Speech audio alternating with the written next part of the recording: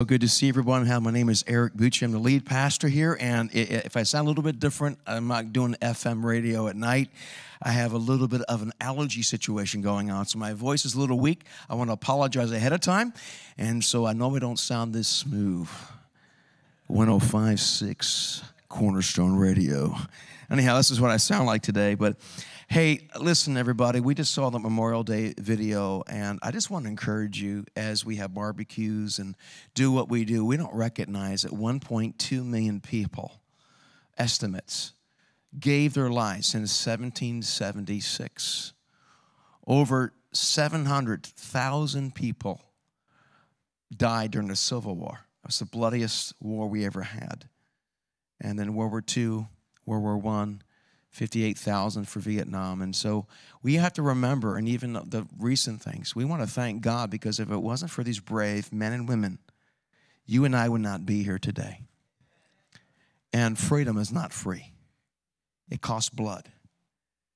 The best example of that, of course, is Jesus Christ. He spilled his blood for our freedom. So can we remember today? Let's take a moment of silence.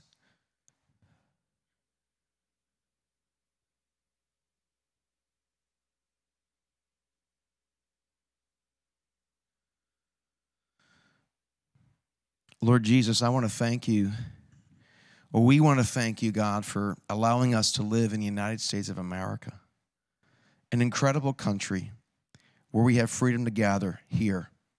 We have freedom to spread the gospel around the world. We have freedom to live in this great nation. We thank you for the men and women that lay down their lives for us. Father, I pray that we would never take lightly the sacrifice, and that we would honor their blood by honoring you and making sure what makes us a great country is a great people, and it's your church. So, Lord, we ask that we would be salt and that we would be light, and that we would honor the legacy of the freedom that we have today. In Jesus' name, amen. You know, right after World War II, and when we were fighting, communism came after, they decided after that to put in God we trust on the currency, paper currency of our money. It was on the coins, in God we trust. And so sometimes it takes difficult times. Hey, it's so good to see everybody. One more time, my name is Eric Bucci, lead pastor here at Cornerstone Church. And if this is your first time joining with us today, I personally want to say thank you so much for being here today. If you're watching online right now, we want to welcome you as well and let you know that you matter as well. And we really want to encourage you to participate today. And so thank you. Can you guys do me a big favor? Can you welcome everyone that's watching online, everyone new for the first time? Well, today also is Pentecost Sunday. There's a lot going on today. And Pentecost Sunday was the birth of the church. For 40 days, the church waited. And then after Jesus rose again from the dead, and they waited in the upper room. And what happened was, on that morning of Pentecost, first fruits, the Holy Spirit fell on 120 gathered. And they began to speak in tongues and prophesy. And it was an outpouring of the Holy Spirit. And the church began powerfully at that moment, 3,000 in one day. And it began to proliferate and grow. And miracles were taking place. And we believe that same miracle-working power of the Holy Spirit is with us today. And we also believe that you can be filled with the Holy Spirit. We want to encourage you with that. If anyone wants prayer afterwards of service, we have a prayer team there for you. But today I want to talk about killing hostility. I don't know if you've noticed how much hostility we have in our land today. There's a lot of hostility. I don't think I've heard commentators and historians say we haven't had this much conflict probably since 1968 or so. Perhaps it's getting bad in our country where we don't seem to have a common ground. At least in the past there was some kind of common ground, but in the political realm we've never been at this place where except for the Civil War, where we're at each other's throats, right? If someone disagrees with you, they're your enemy. Unfortunately, I wish I said it wasn't true, but it is. The church in many ways has kind of mirrored society. And we have become very segregated. Martin Luther King Jr. said the most segregated hour in America is 11 o'clock on Sunday mornings, where you have different African Americans are not with. I'm thankful that our church, that we have a multicultural. But many times people strata and go in their own little place. I know my son Luke just got back from Finland and visit our brother-in-law and got a chance to go to the U.S. Embassy there. And he says, Dad, as much as I like Finland, they were all white people. There's no diversity. I mean, I'm not just saying that as a political buzzword, but there's something beautiful about when God has a mosaic of different people. When you begin to understand that and the gifts that each person gives, and I'm not awoke, I'm awakened by the Holy Spirit. There's a vast difference between that. And so we need to lead the way in this, that every single person is made in the image of God and has intrinsic value, every person. And so what we want to be doing is killing hostility, which sounds like almost like an oxymoron. How are you supposed to be killing hostility? Well, I didn't make it up. It's in the Bible. Christ came and he's killing hostility, and you and I should be killing hostility wherever we go, because we're not fighting against spiritual forces only, physical, but we're fighting spiritual forces. How can we do that? We as a church should lead the way. Jesus says, this is how men will know you're my disciples, how you love each other. A new commandment I give to you, love each other as I've loved you, that the world would know. The world sees all this chaos, and they need to know there's a place and a people who are unified in Christ Jesus. Now, we don't just unify for unified's sake. We unify under the banner, under the purpose of Jesus Christ. And we follow the 66 books of the Bible. It is our guide. It is the love letter God has given us. It's how we live our lives. So today we're talking about killing hostility in the book of Ephesians. Just to kind of remember everybody, Ephesians was a metropolitan city in the day of Paul. About 150 to 200,000 people lived in that city. The Apostle Paul spent the most of his time, probably the longest stay he had was about 2.5 to 3 years in that city. Established churches, taught nearly every day. And then now as he's writing this, he's imprisoned. And he's writing to the geographical location of the people of Ephesus, okay? And so we've been talking about what it means to be in Christ. Now, the whole purpose of our series is in this, from identity to destiny. Ephesians talks about what we are. I just want to just quickly talk about what we used to be and what we are now. Well, last week we mentioned about John Newton, and that is the person who wrote the great hymn, Amazing Grace, not the one that discovered Fig Newtons, okay?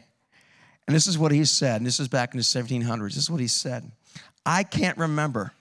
He was a slave trader. He was a racist. He was a horrible man. But he read the Imitation. He read a book that touched him.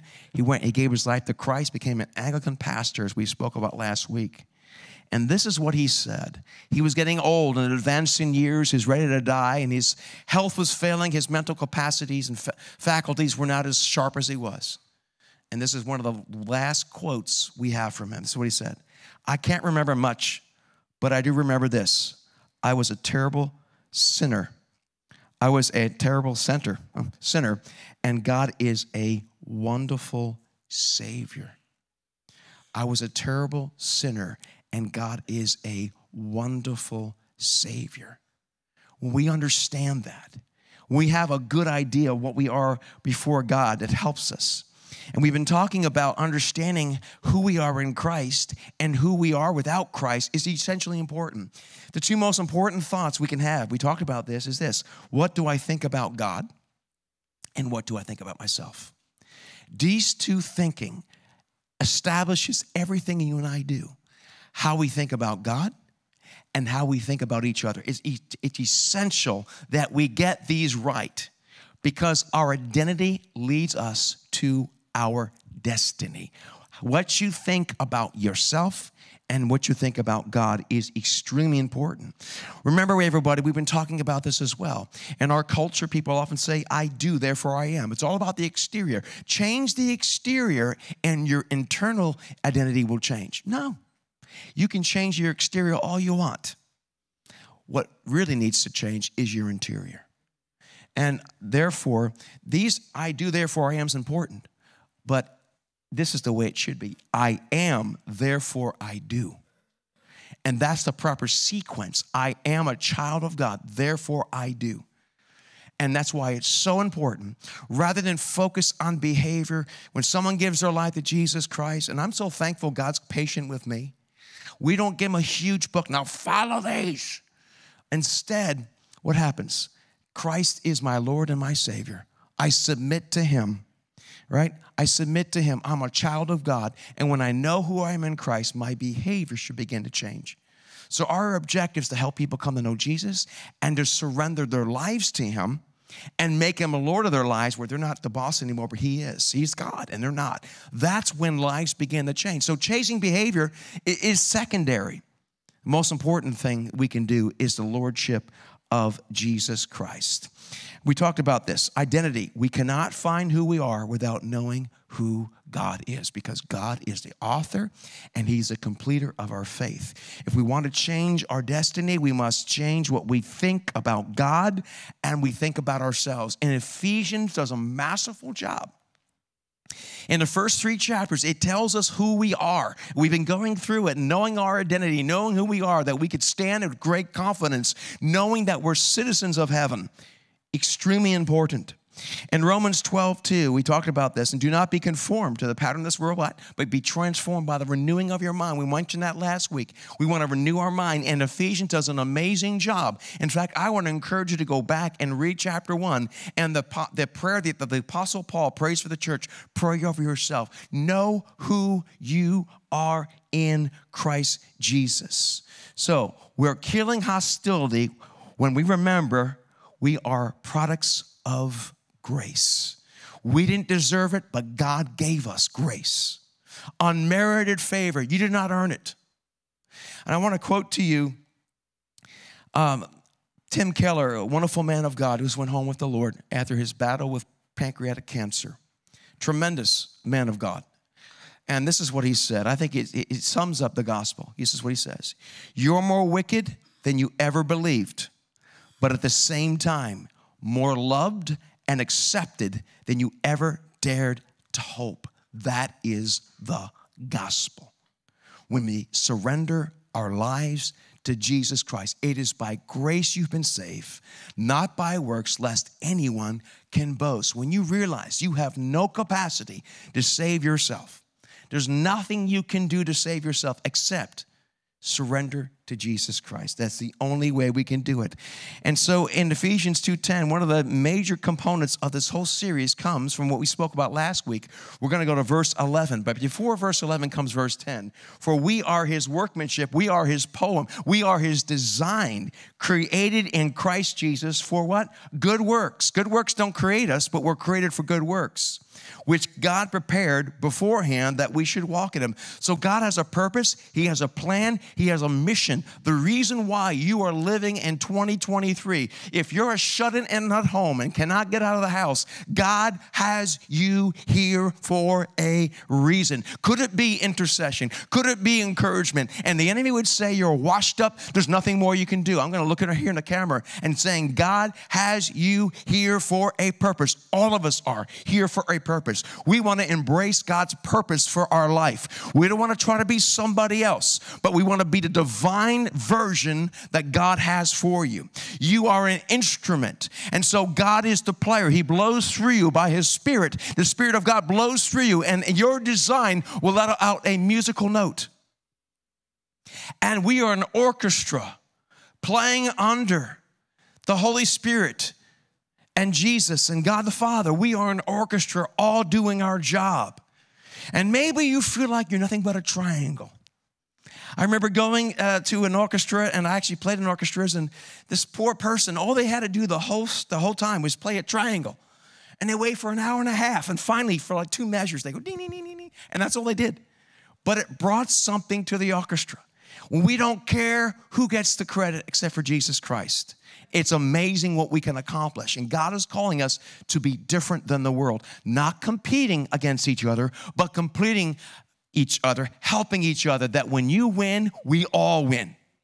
That's how the world is looking for a community like that. Not a community that is jockeying for position. I want to be the deacon in the church. I want to be on the stage and I want to sing.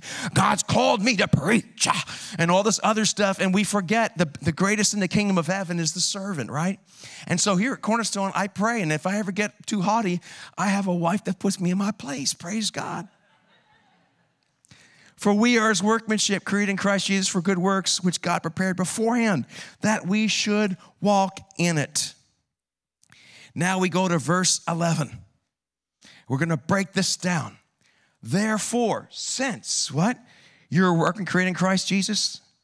Therefore, as a result of everything I told you, remember. Have you noticed how bad our memory is? I'm not just talking about losing your keys.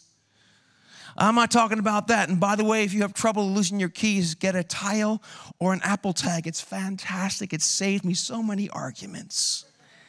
I'm the one that, honey, where is it? Ask your phone. Therefore, remember, we tend to forget.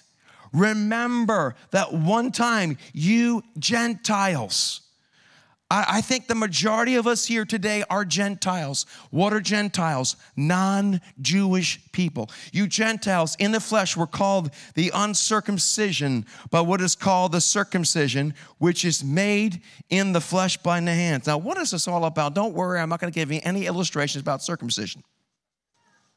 But let me tell you what it is and what it's not. To be called a Gentile, you have to understand, everybody. You need to understand what we're talking about. We're talking about a division that was incredible. Let me give you some context for this, because I don't think we understand the divisions that were going on in the church at the time the Apostle Paul wrote this. I would venture to tell you there was a lot more division in the church then than there is now. You think it's bad right now between Republican Christians and Democrat Christians and independent Christians and vax Christians and non-vax Christians, and I'm masked and all the other nonsense, all that stuff that we fight over. It's so silly, right? Well, again, I have good news for you. It was worse then. In fact, it was horrible. Let me explain to you. From the very beginning of Abraham, God said, I will bless you. I will make you a blessing. I will make you a great nation. I will bless those who bless you. I will curse those who curse you. And by you, the whole world will be blessed. It's always been God's design and desire that the whole world be saved. And so Jesus came.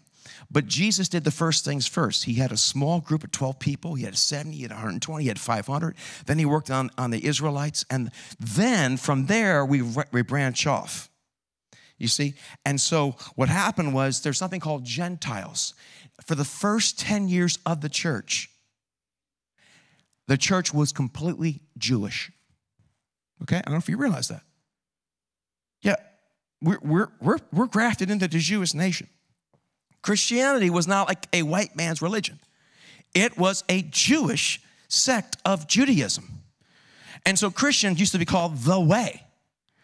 Okay, and so the first 10 years of the New Testament, after Christ rose again from the dead and he sent his church out, for the first 10 years, it was exclusively to Jewish people. Now, it went to Samaria, which were the half-breeds, but they still followed the law of Moses. But those outside were not that way. Let me give you a little bit of illustration of how Jewish people grew up.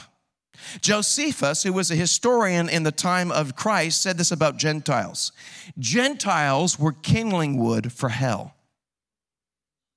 That's the dirty Gentile. That's right. You guys, we were just kindling wood for hell. Now, the Bible didn't say that, but that was the culture of the Jewish people in that way. They were considered disgusting. In fact, if it was a midwife that was Jewish, she would not help a non-Jewish person deliver a baby, lest another Gentile scum will come into the world. And for those of you that live in the Star Wars universe, it would be like a rebel scum. Okay, there's about 3 of you here today, and the rest of you are like, what is he talking about? I'm a science fiction nerd. Get over it. So they were really filthy and dirty. You would not even eat off the same plate as they did. They were not considered part of it. They had great separation. They could not go into the temple. We'll get into that in a few moments, except for the court of the Gentiles, which I'll show you in a few moments. It was a wreck if you were a Gentile. Now, sometimes you could follow the Jewish faith. And what about the Ethiopian eunuch? Yeah, the Ethiopian eunuch actually went to Jerusalem, and God did save him. But he was on the outside. But by and large, the church was primarily Jewish for its first 10 years. And so I want to give you some context. In Acts chapter 10, you don't have to look it up. You can read it later on. Acts chapter 10, Peter was one of the leaders of the church. Well, God visited this centurion, this Cornelius. Cornelius was a Gentile, but he was a follower. He gave money to the poor. He believed. He really liked Judaism. He followed it the best he could, and he's trying to get right with God. And an angel comes to him and says, I want you to go to Joppa to Simon the tanner. Now, Simon the tanner is not someone who gives politicians a fake tan. Simon the tanner tanned leather skins. So he was at Joppa, a seaport. And so what happened, isn't it amazing? Why couldn't the angel tell Cornelius, Jesus is the way, truth, and life, follow him? Because God uses us to spread the gospel. There is a correlation. There is a partnership that God delegates to us. And sometimes he has to take matters in his own hands. But my friends, you and I are the hands and feet of Jesus Christ. If you don't think that's true, let me give you an example of this. When Paul, if you're not familiar, before Paul was Paul, he was called Saul. God changed his name. He was a terrorist. And he tried to gather the early Christians, and he watched them to be persecuted and even some of them killed. When Saul was on his road to Damascus to round up these rebel Christians, he had an encounter with Jesus. And this is what Jesus says, Saul, Saul, why are you persecuting me? Okay, now I want you to follow along with this. Was Paul persecuting Jesus directly? No. Who is he persecuting? The church. Who is Jesus' hands and feet right now? The church. Why is it in 1 Corinthians, it talks about communion? Rightly dividing the body lest you drink judgment upon yourself. My friends, how we treat each other is very important. You are Jesus. You're a part of Jesus. And I need to treat you with great respect. So that alone brings you to a new place. So therefore remember that you Gentiles in the flesh were called the uncircumcision. Now circumcision was a sign. I don't need to get into it, do I please? Thank you. Okay. And so circumcision was a sign of an inward commitment to Christ for the men. Okay, but what happened was this. Cornelius had a vision, and he sent someone to get Peter. Peter, on his normal day of prayer, he was going up to pray on the rooftop. And by the way, let me encourage you with this. God will often give you direction when you have routines and rhythms of spending time with God. So he was spending time with the Lord, and he had a vision. In the vision, a great white sheet came down, and all these dirty animals, unclean animals, which were considered sacrilegious to eat, the voice said, kill and eat. And he said, I will never do that. I will never do that. And God says, never call. He goes, don't call what I call clean, unclean. And after that, there was a knock on the door. And Peter put two and two together. Ha. So he went to Cornelius' house. He talked about Jesus Christ. As he was doing that, the Holy Spirit fell on them. They began to speak with tongues. They're like, well, I guess they're Christians after all, so we can't help but accept them. And something dramatic happened at that day. It took all the way to Acts chapter 15, where finally the Jerusalem council got together and said, we have to let them in. They don't need to do all the ceremonial laws. They don't need to do all those things. All they need to do is not eat meat sacrificed to idols and refrain from sexual promiscuity and be pure in that way with their husbands and wives and follow Christ. And so they made it very simple to join in. However, there was still, those people. When I went to Romania on a mission trip, we had the church there. They had these gypsy Christians. You don't know what gypsies are too much in America. We don't have them here too much. But, in Europe, like, oh, gypsies, oof. They're really, they're not really liked. And so when a gypsy would come to the church, it's like, oh, gosh, a gypsy. And it was hard for the Romanian church to allow these gypsies to come in because they had a bad reputation. They were considered less than. And that's kind of how the Jewish people saw non-Jewish people. So it was a great battle you can see throughout Paul's writings. So I just want to bring you context here so you understand what we're talking about. This is a major shift. This from kindling wood from hell, now they're your brother and your sister. So you think there's great racial divide in America? There ain't nothing compared to this. This brings us to a whole nother level. So who should be the one that sets the standard for unity?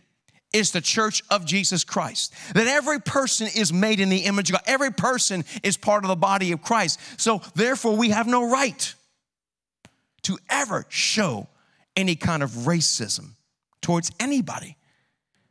Because I'm not a white Christian. I'm a Christian that's white. I think I'm actually more like pink, to be honest with you. Don't worry. Therefore, remember that one time you Gentiles in the flesh, called the uncircumcised by what is called the circumcision, which is made in the flesh by hands.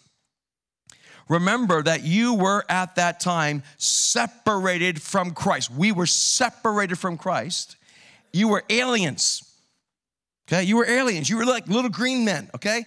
Separated from Christ, alienated from the commonwealth. Commonwealth is not something we normally use. Commonwealth is a political term or geographical term where we are a geographical body that work together. That the Commonwealth of Virginia, for example, okay? The Commonwealth of Israel, and strangers to the covenants of promise. That you were strangers. So he's writing primarily to a Gentile audience here because Ephesus was full of Gentiles, full of that kindling wood of hell. Okay? Covenant of promise. Having no hope. I can't think of anything worse in life is to be hopeless. Well, you have no hope. No matter how bad things get, I tell people all the time, the best days are always ahead for those in Christ Jesus, because the best is yet to come. We are only passing through. We are eternal beings in a temporary physical body, and one day we'll be transformed. So that is the hope of Christ, gives us the power. We know that he beat the power of sin and death, so we have hope. We have hope. So having no hope, without God in the world. But now, I love the buts in the Bible. They're fantastic. But now, last time it was but God. But now, in what? Christ Jesus. Not your good works, not being a good person, not from growing up in a good side of town, not for having an Ivy League education. Whether you have a PhD or barely have your GED, you are accepted in Jesus Christ. That's the beauty of the gospel of Jesus Christ. And so the Apostle Paul is speaking here, but now in Christ Jesus, you who were once far off have been brought near by what? The blood of Christ. Christ is that sacrifice. It is, you ever hear someone say, well, he's not really blood. He's not a blood relative. It's my sister-in-law, but there's no blood. Well, listen, sometimes you feel a little different when someone's in your blood. When you give your life to Jesus Christ, we're blood relatives. Don't mess with my family.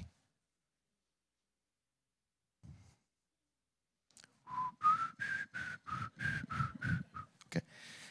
But now, in Christ Jesus, you once were far off, have been brought near by the blood of Jesus. For what? He himself, that's Jesus, is our peace.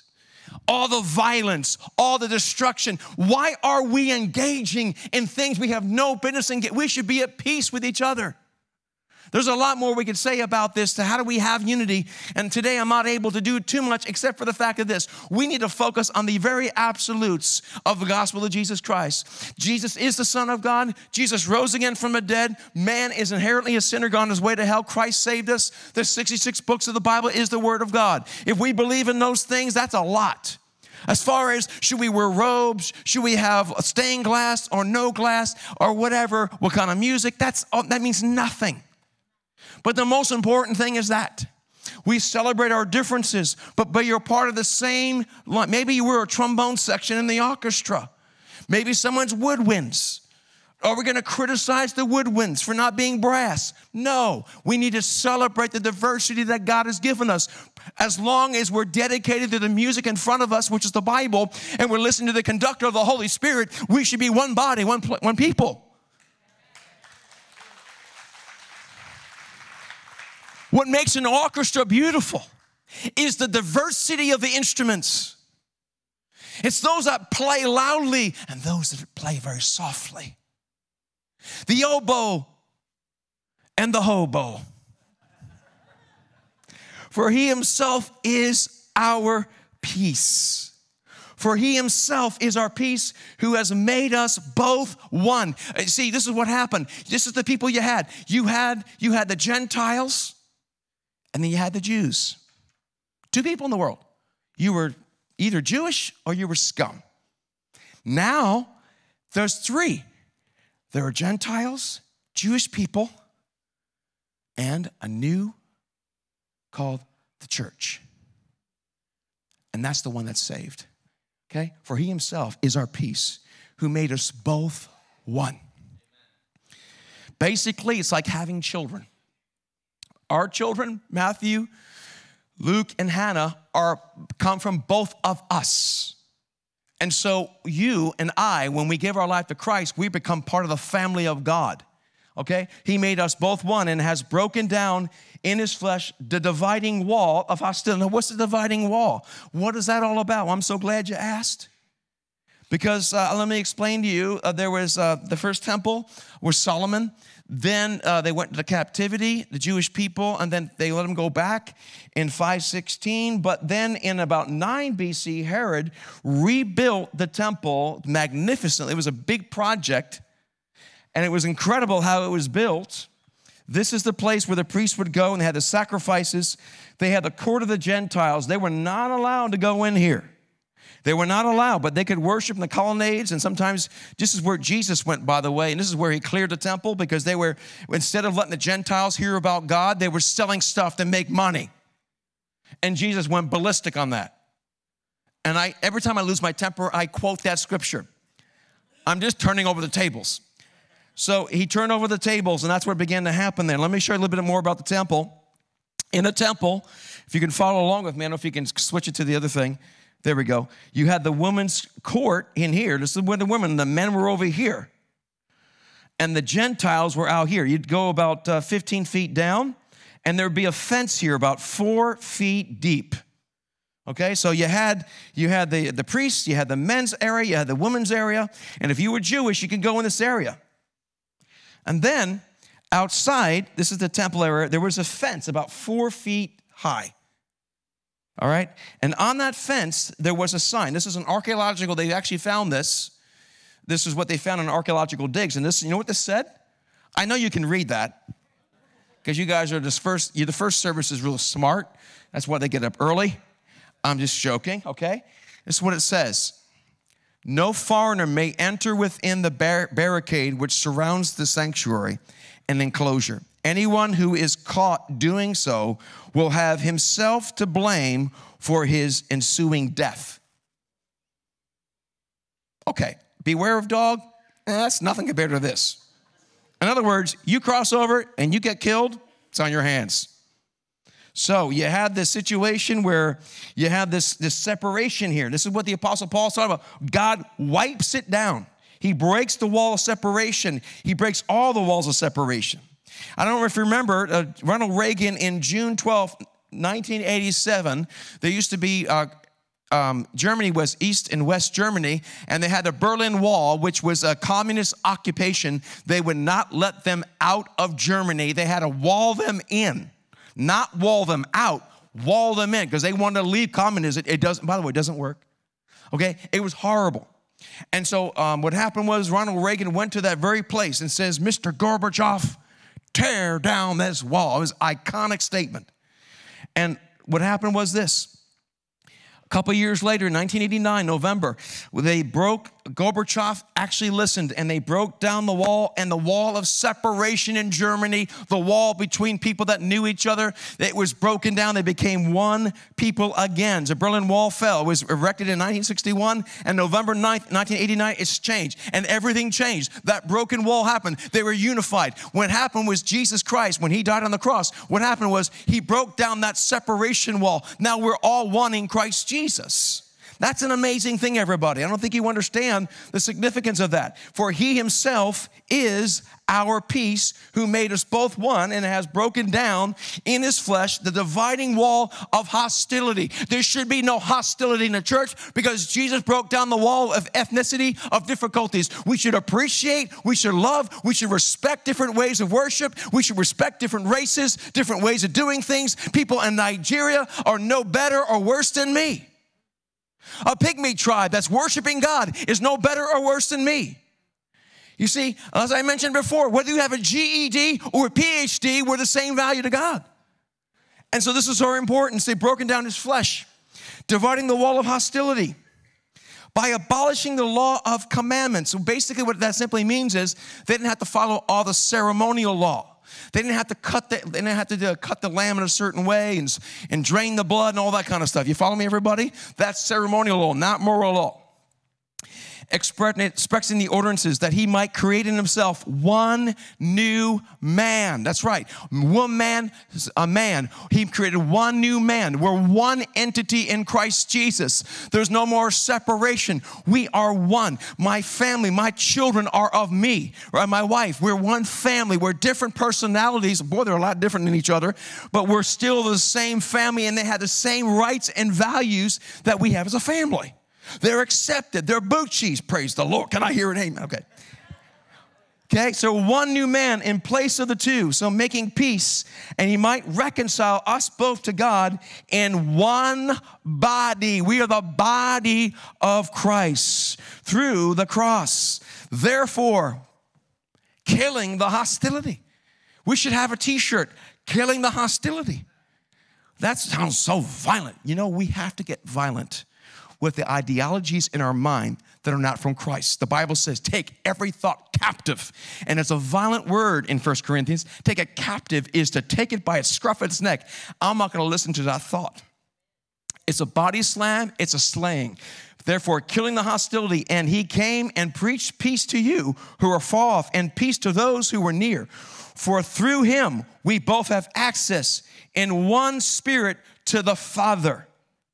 We are killing hostility when we remember we are products of grace, and we are all one body in Christ. Anyone says, I love Jesus, but I hate his body. That's like me. It's like a husband telling his wife, honey, I love you, but I hate your body. How good is it going to go for you? Don't try it.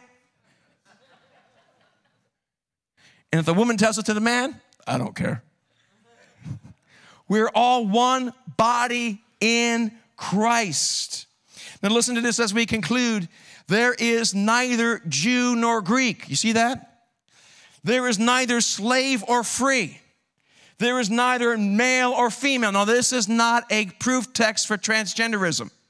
What it's talking about here is the value before God. It's not talking about the differences that make us beautiful. It's not talking about the mosaic of male and female. It's not talking about the mosaic of different ethnicities and different races and different regions of the world. No, but we're all one body in Christ. You see, there is neither slave nor free. There's no male or female, for you are all one in Christ Jesus. And if you are Christ, then you are of Abraham's offspring, heirs to the promise. That means all the promises of Abraham are ours in Christ Jesus. We are the head and not the tail. When you read the Abrahamic covenant, I will make your name great. I will bless you. I will bless those who bless you. I will curse those who curse you, and you will be a blessing to everyone in the world. That's our job description. So you are blessed. You are highly favored, not because of yourself, because Jesus Christ. You are one. You're part of the lineage of Abraham. That's a big deal. Why are the Jewish people so successful? Because they understand adversity and they fight through it. You and I have the same rights bequeathed to the Jewish people in regards to God's favor. We should be the best in all that we do. We should stick together, and we should make a difference in the world. Can I hear an amen? So this is what we are in Christ Jesus. So then, you're no longer strangers and aliens, but you're fellow citizens with the saints and members of the household of God. Next week, we're going to talk about what that looks like, how we are the temple, how we are the cornerstone. Hence, that's where we get the name of our church. Let's bow our heads and pray. Father, I want to thank you so much that we're here today. Lord, I pray for anyone that's here who doesn't know you, has not given their lives to you, Father. I pray that they would understand that you have died for them and that you love them. Father, we want to thank you that no one in this room, no one watching online, those who have given their lives to you and those that have not, none of us can save ourselves. We're all hopeless without you. But by grace, we've been saved through faith, not of ourselves, lest anyone can boast. And so, Jesus, I pray right now that you would just touch every person that's here. First of all, Lord, I pray if there's any racism, elitism, our way of churches, Cornerstone's the better church, all this nonsense that the enemy likes to feed us. Our allegiance is to you, Jesus, and we appreciate our local body, and we are committed to each other in this local body. But we're under no illusions that we're better than any other church. You are the author and the completer of our faith. And so, Lord, I pray there would be a humility upon this church, a humility and a boldness, that we would recognize that every person has intrinsic value. Every person can make a difference, from a 4-year-old to a 94-year-old to a 104-year-old, to someone that's bound in their home and someone that's traveling around the world. We're all of your body. And so, Lord, I pray in Jesus' name that this will continue to be a growing community that loves each other. Lord, a place where people come in and they see the unity. They see the diversity and the unity, the beautiful mosaic of your kingdom. And so, Lord, we pray for that. Lord, just every head bowed and every eye closed. Let me ask you a question. If you were to die today, do you absolutely know you'd go to heaven? And if you're saying to yourself, well, I'm a pretty good person compared to everyone else. In fact, I'm better than some Christians. I act better than a lot of Christians do, therefore I'm okay. That doesn't save you, everybody. There's only one way we can be saved. It's through giving our lives to Jesus Christ. It's from you stepping down from being God and letting him be God. If you haven't done that, you're not a believer. You're not a follower of Christ. You just like Christianity. You like Christian philosophy. There's only one way a man and woman can be saved. It's by believing that Jesus is the Son of God and rose again from the dead. And you have to be willing to step down from being in charge and say, God, I'm not in charge, you are. If you've never done that, today's the day. Maybe you used to walk with Christ. You're not walking anymore. Maybe you've never done it. I want to know how to pray for you, and it helps you to make that commitment. I'm going to say a prayer in a few moments. How many of you would say this today? Raise your hand and say, Pastor, I've never given my life to Christ. But today I want to, or I've fallen away, and I want to get right. Anyone to be honest enough? Thank you. Anyone else this morning? If you're online, just say, that's me. Someone will see it. We're going to work on our online campus to make it more interactive soon. But that's you as well. I want to encourage you as well to tell somebody. Let's pray this prayer. Lord Jesus, I believe you're the Son of God. I believe you died on the cross and rose again from the dead. I ask you to forgive me of all of my sins, both known and unknown. And I choose this day to follow you. I choose to step down from being the boss of my life. You are God and I'm not. Fill me now with your Holy Spirit. In Jesus' name, amen.